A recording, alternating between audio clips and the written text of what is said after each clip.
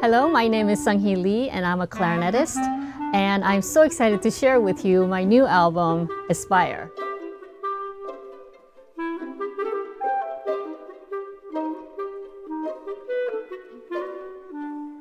So the idea behind this album was born out of my fascination with the bandoneon instrument. There's this cool, reedy, organ-like sound quality that blends so well with the clarinet, especially on the high registers.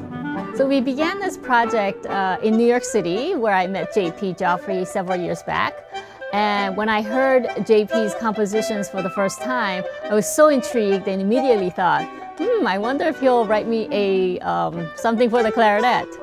The core of this album is centered around a double concerto for clarinet and bandoneon that I commissioned. Then after a long pandemic delay, we were thrilled to fly to London to record with the London Symphony Orchestra, led by our dear friend Enrico Fagone, who flew in from Italy to be our conductor.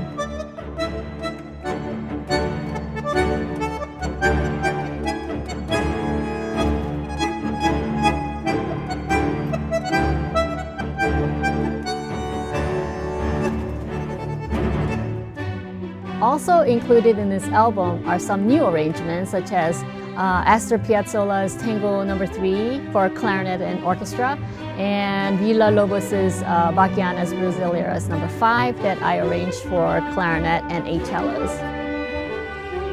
For the naming of this album, Aspire, I drew my inspiration from LSO St. Luke's Church, which was the venue that we recorded. The St. Luke's Church has a very interesting history of how it was abandoned for so many years due to some structural damage. And then years later, there came an idea, someone's vision to reconstruct, reimagine it as a recording venue and a concert venue that is used today, bringing so many new experiences for people of London. Working with the London Symphony Orchestra on this project was an incredible and unforgettable experience. We all have hopes and dreams, and having listened to so many of London Symphony Orchestra's recordings, such as Star Wars and films by John Williams, growing up, it's been an aspiration of mine to record with them one day.